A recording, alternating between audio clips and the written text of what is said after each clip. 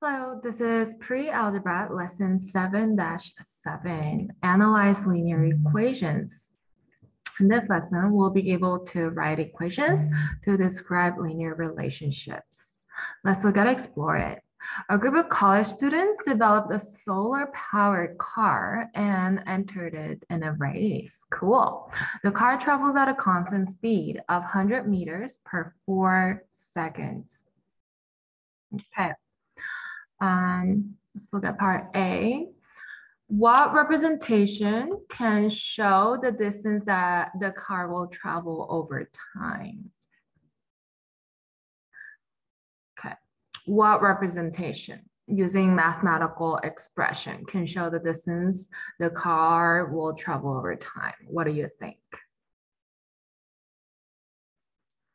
You can use expressions, algebraic expressions, or a graph. You just have to list them, okay? You can say a graph can be used to show the distance the car will travel over time,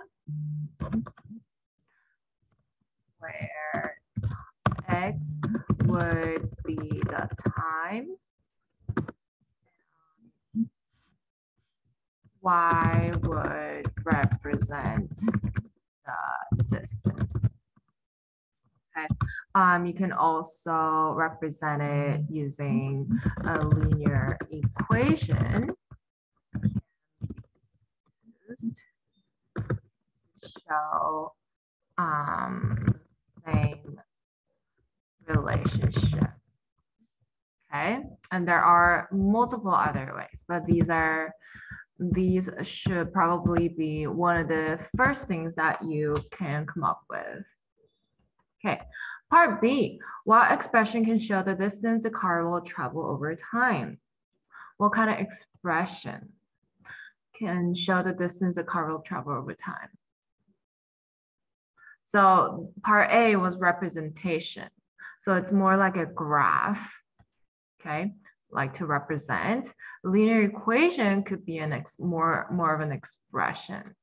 So you can say an expression that models the distance the car travels over time is 25x to be specifically, because the speed is 100 meters per 4 seconds.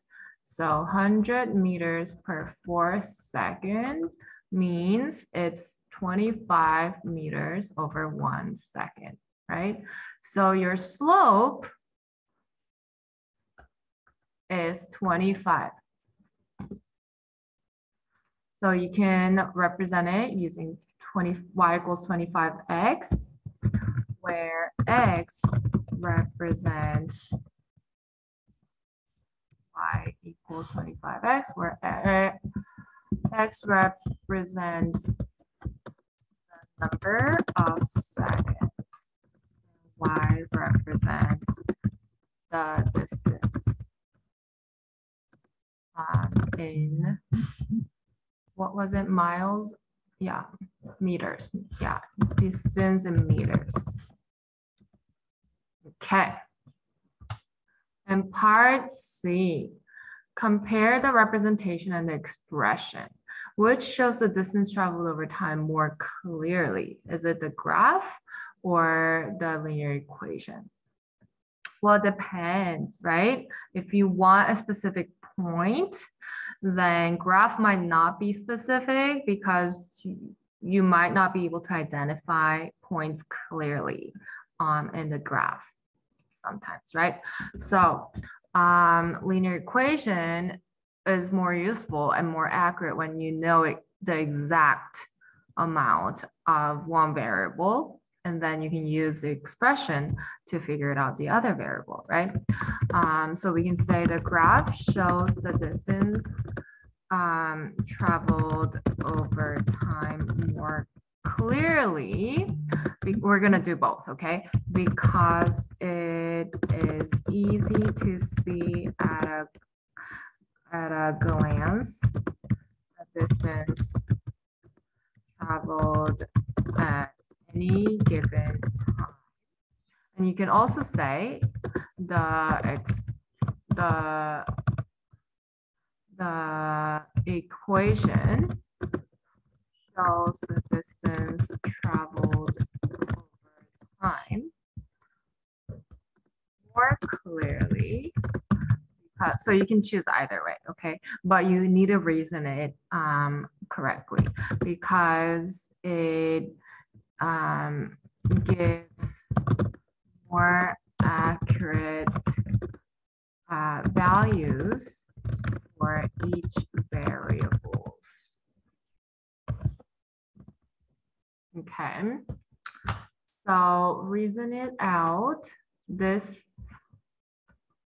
versus this, okay? But you can write either sentence. Okay, focus on math practices. How would a representation or expression change if the speed was converted to miles per minute? Instead of meters per second, how would you change it? Well, 25 meters per second is what we have. We need to know how many meters is in a mile, right? And then you can convert the meters to miles by, by using the unit ratio, unit rate. And then you can cancel out the meter. And then you can cancel out the second by multiplying how many seconds, 60 seconds in 1 minute. And so you can cancel out the seconds and multiply 25 by 60 and divide it by whatever meter, how many meters are going to a mile. Okay, so let's describe that. We don't actually have to solve it, okay? The steepness of the line on the graph might change, but the graph would be similar to the current because we're talking about how many miles per minute. So your graph might change a little bit, but it's still the same speed. The graph changes because the grid line changes because how much mile is represented and how many minute is represented would be different from how many meters and seconds we're representing in each grid line of the graph. Okay, but it would still be similar.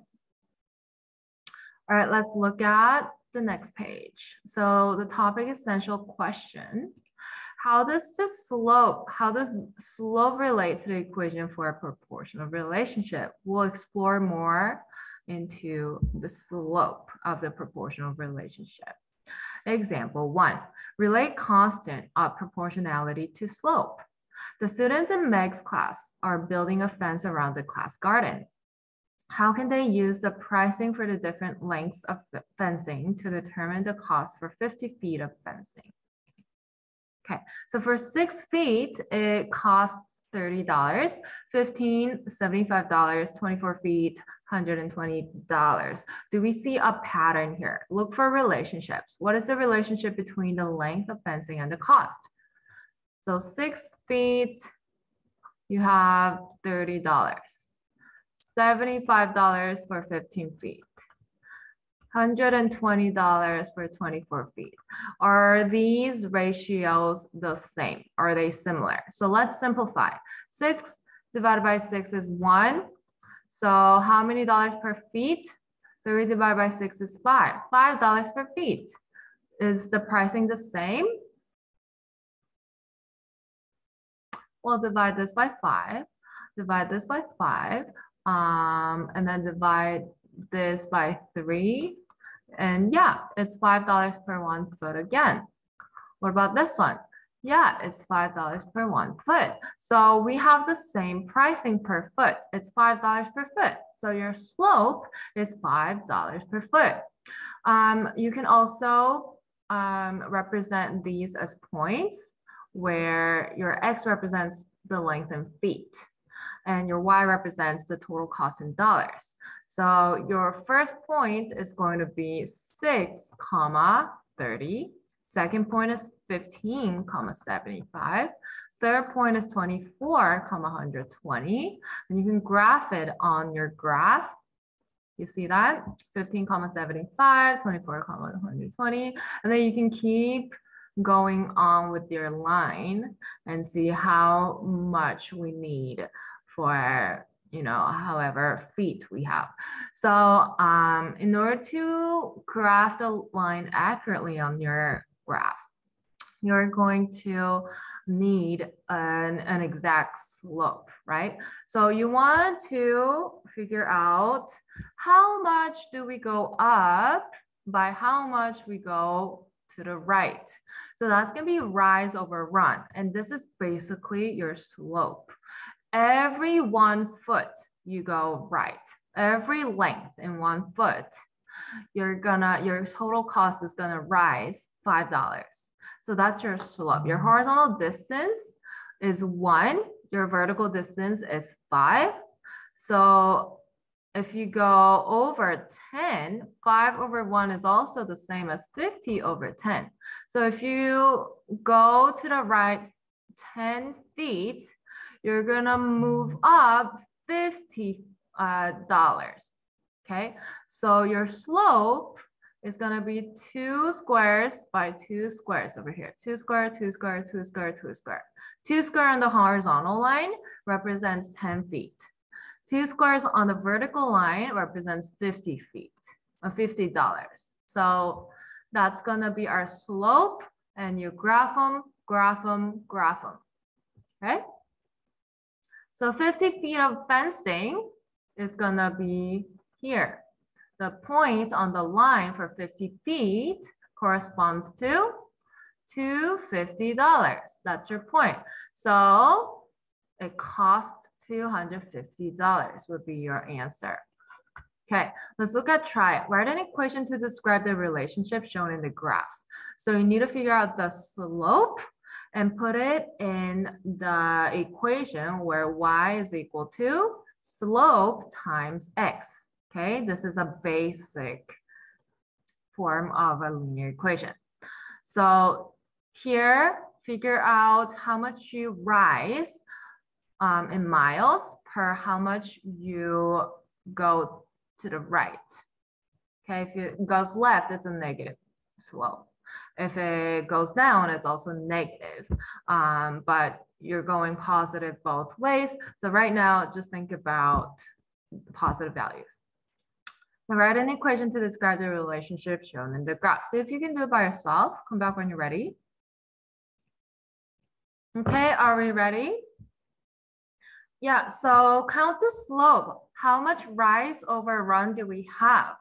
So you can see that these points are exactly on the grid, on the cross section of the grid lines, right? So you can count them. How much do you go up versus how much you run? So 20 miles and 1 gallon, right?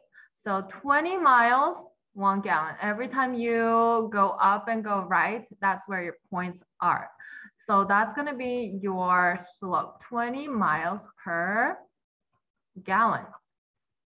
So that's going to be your slope. But if you use the slope equation, rise over run is whatever your points are, you're going to subtract that. Subtract your y values over subtract your x values. That's going to give you your slope, because rise is going to be whatever 2 points you have is going to be the vertical distance between them, right? So that means the bigger point minus the smaller point is going to give you the vertical distance. But it could also be the smaller point minus the bigger point for the y value. It's still going to be the same as if you put the x values in the same way, in the same order, okay? So we're gonna say 80 minus, we're using 3 and 80.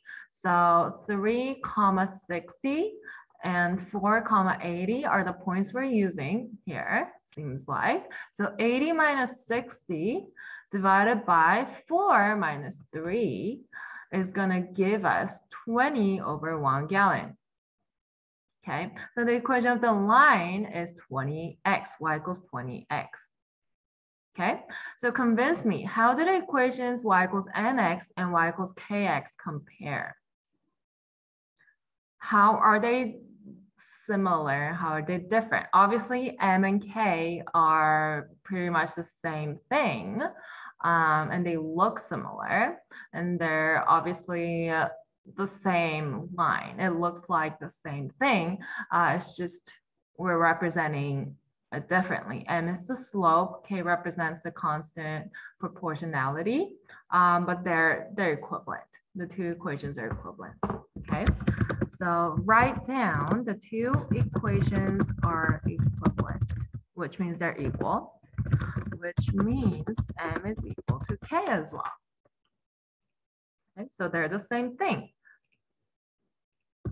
The slope is equal to the constant of proportionality.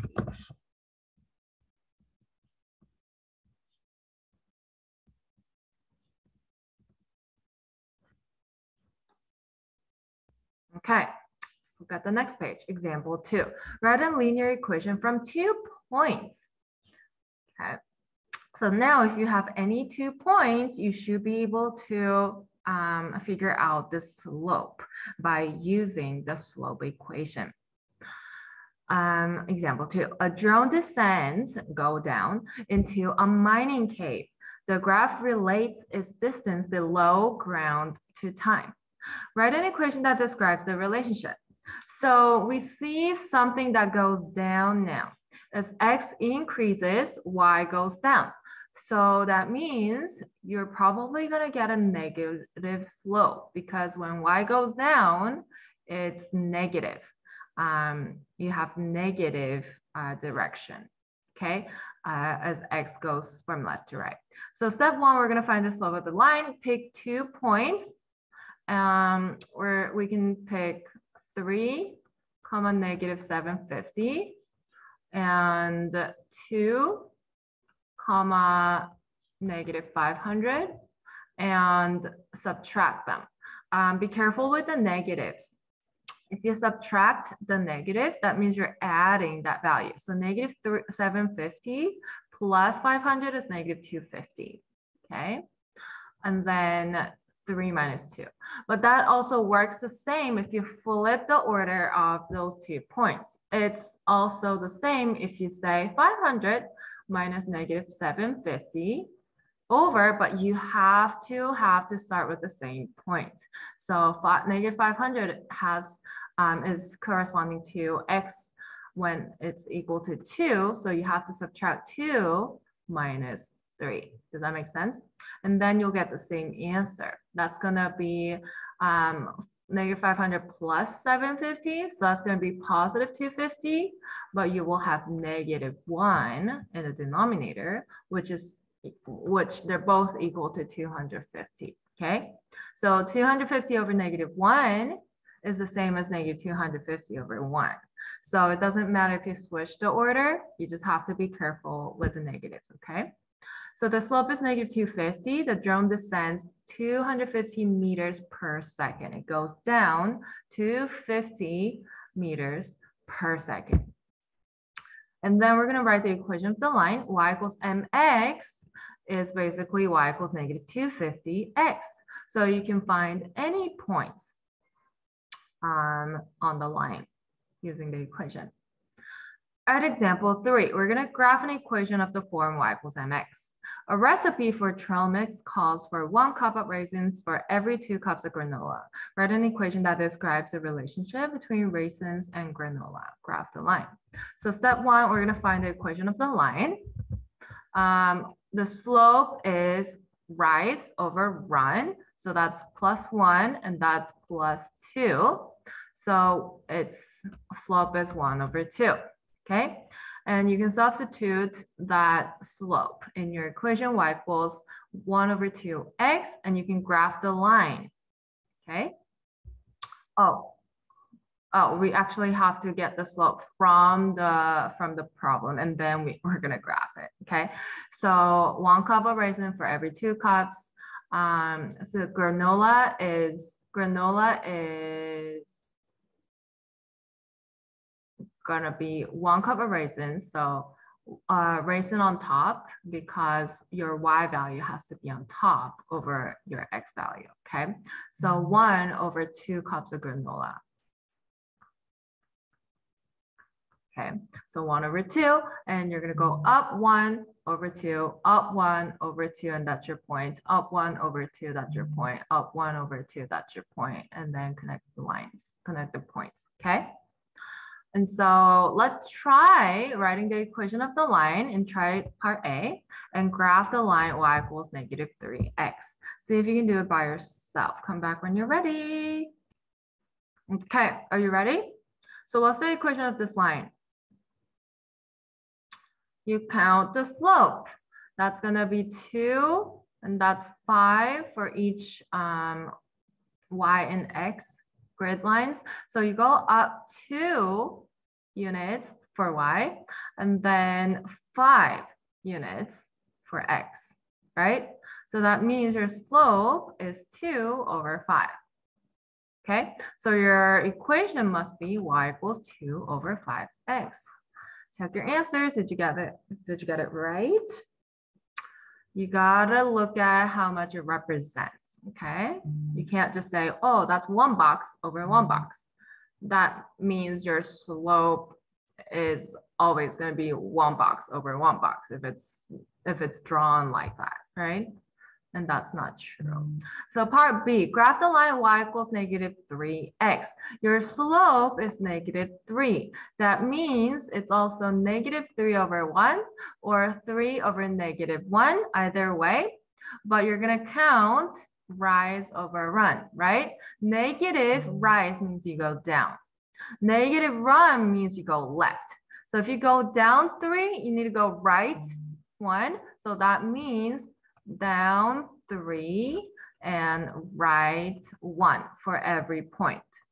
And this one means up 3 units and left 1 unit for every point. So it should be the same either way. It's just going different directions. Okay, from 0, 0, you're gonna count your slope.